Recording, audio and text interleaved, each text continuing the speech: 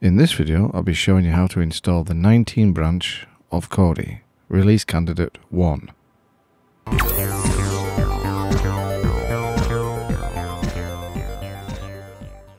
Firstly, a warning, if you're already running Kodi on FreeBSD, I really wouldn't upgrade just yet because it's the release candidate version. And if you haven't installed it and you're looking for certain features, there's a chance that you might want to wait, or if you're not bothered, then just load up the release candidate. We're doing a PKG update to get the latest packages, and we're upgrading to make sure we've got the latest available. So if we search for Kodi, you can see there's a 19.0 release R1, and there is an earlier development version at the bottom. The one that we install is the latest one, which is the release candidate. So we add Kodi add-on for the PVR TV head end, and we just install. Now this will load Kodi as well as a TV head end PVR. So if you want to access a remote TV head end server, you'll need to use this if you want to record and watch your recordings, etc.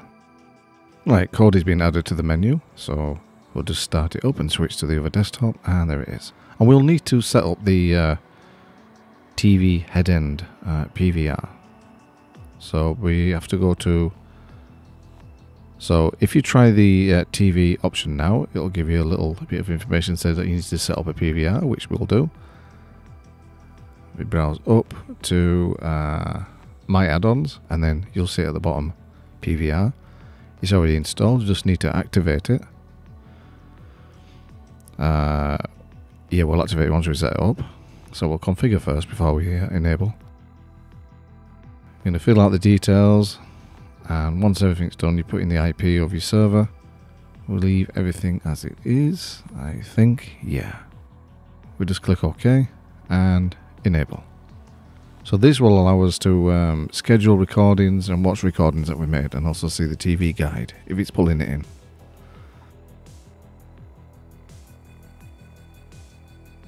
So there's the TV guide, which is pretty nice. And this is a release candidate, so there might be one or two bugs, but it seems to be working alright. There's the recordings. I'm not going to play any just in case I get a copyright strike. And let's install some video add-ons. We're going to Popcorn. So we're going to install YouTube. I'm not going to bother setting it up at the moment. And another one, NHK Live. And one thing you'll notice with this particular release candidate is that you're unable to load in the input stream adaptive add-on, which it relies on, in this particular release candidate. So you have to make a decision. We'll try this RT, it should be the same. Yep, not available. You'll have to make a decision to either uninstall the latest release candidate and load up an earlier version if you want those particular video add-ons to work. But unfortunately what it means is that the TV head end PVR won't work with this older version. It's a bit messy.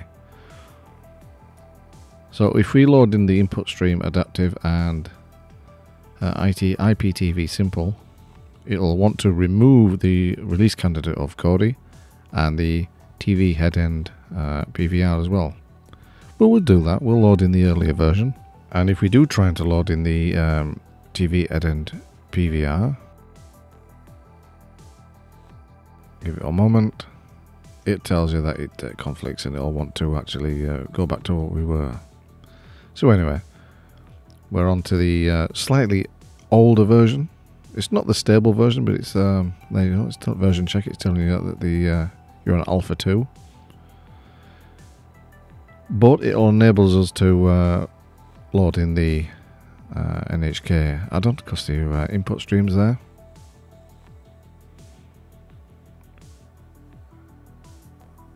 And even popcorn flicks, which we didn't do last time, but it still relied on the input stream.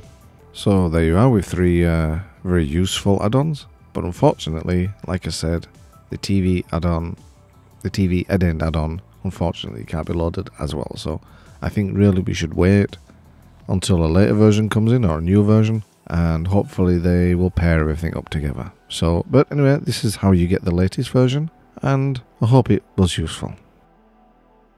Well done if you've made it to the end of the video, and if you've found it useful in any way, then please give it a thumbs up, and if you want to make sure you don't miss future videos, then please click the subscribe button and the notification bell. This helps the channel grow so that I can keep on making content that helps the FreeBSD community grow as well.